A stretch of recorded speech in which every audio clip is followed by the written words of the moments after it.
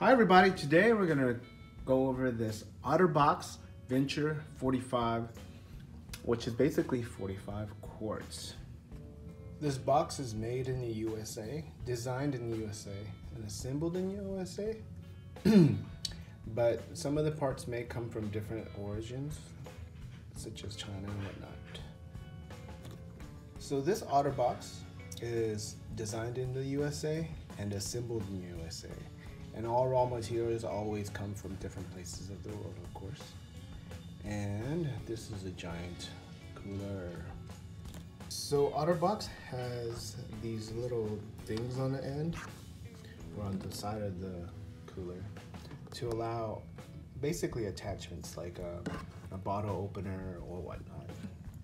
And it basically allows you to customize your Otterbox a little bit more. To open up the Otterbox, you have to take off these clamps and open each end, and then voila, you open it. This is the top, and it says on the right side where that bear is, it says bear resistance, IGBC certified bear resistant. So this is a bear resistant box, not a bear proof box. Inside you'll find this, as well as a bottle opener and information about your box and a decal. That's pretty much it inside. Here you'll see the release valve to release the water or liquids in this box. This container was what I took out, and it fits on the top of this box.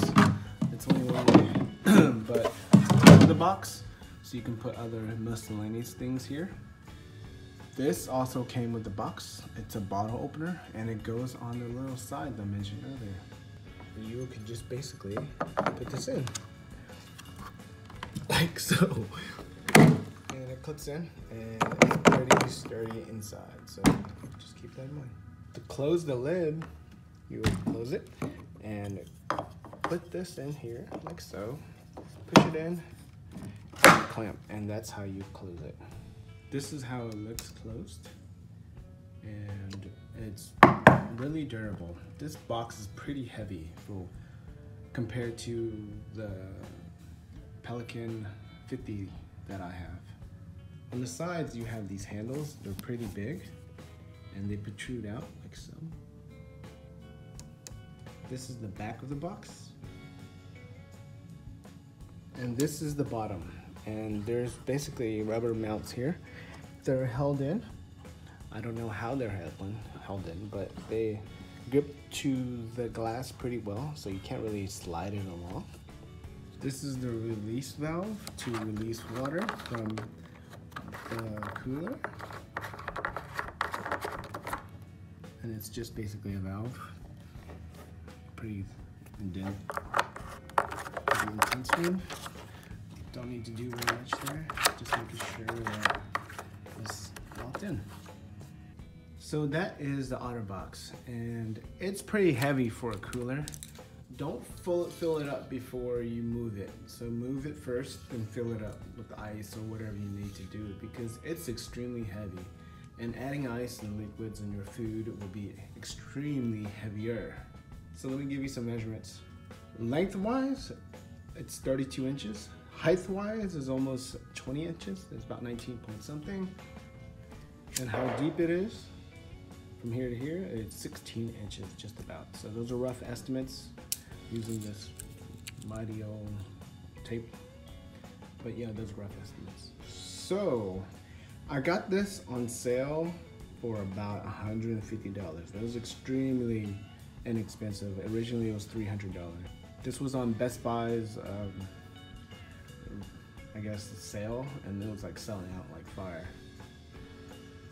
It's a really heavy box, so just keep that in mind compared to my Pelican Elite Pro, which is a 50 quarts. Overall, it's a good box on the heavy end.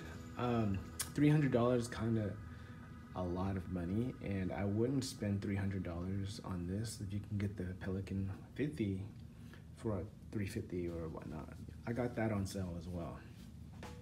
So if you can find it around $200, this is a good deal, but anything above $200, you can find another box that's better.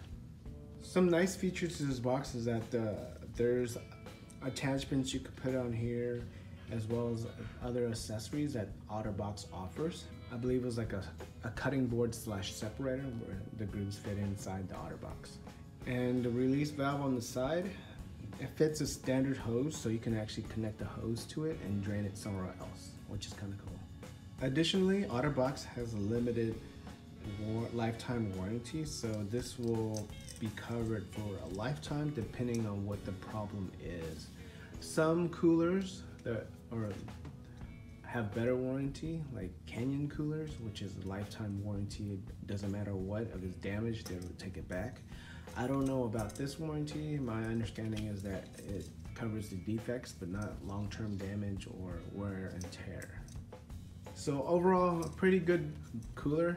On the heavy side, I would rate this about a 5 out of 10 for this type of cooler. I wish it was a little bit lighter, but I think because it's a bear resistant box, it's heavier, and that's fair to say. The thickness of the Otterbox is really thick compared to a regular cooler. It's thicker than the Pelican that I have as well. This is supposed to hold about 7 days of ice, and I read on reviews it said it could hold 7 days of ice, but to a certain extent. The Pelican Elite Pro holds the best ice so far from reviewing the reviews. But I like this box. This is a little bit cheaper and it's smaller, and the way the handles protrude out are better than the Pelican. I wish this case was different, because having the handles out like that, I don't like it, because it's like wasted space to me when I put it into my cargo van. But overall, I would recommend this to just have, if you can find it at a good price, of course. I hope this overview helped you, and thank you for watching. Take care.